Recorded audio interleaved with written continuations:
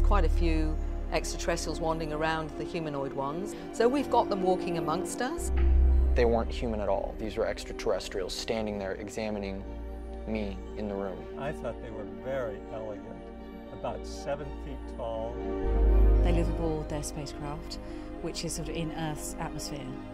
They would bring me to the planet and introduce me to other kids my age, and we would play together. And I asked him if I could hold his hand. I wanted to know what it felt like to touch them. And I wanted to know it was real. So what you do is you take the experiences that people talk about and you operationalize it. How is this even possible that higher dimensional energies can be downloaded or brought down into our ordinary 4 dimensions of space-time reality? The quantum wave, which is the description of all nature, instantaneously propagated the consciousness of the Houston handler to the moon. This is not an American phenomenon. This is not a Western phenomenon.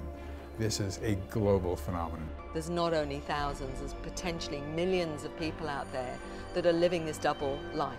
They will lead us into telepathic abilities. They will lead us into abilities to heal ourselves, to literally change our body. DNA treatment number 2.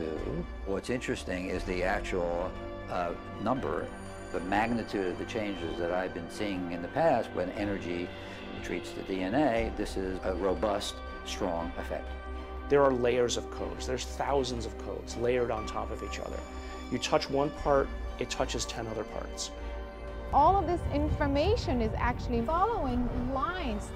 It comes through this multidimensional grid system. This means interdimensional information is going to happen instantly in locations like these. Human DNA in our body can exist as a toroid to bring in higher dimensional energies into our physical body, convert them into electromagnetic fields, which then the body can use to regulate the physiological and biochemical processes associated with healing.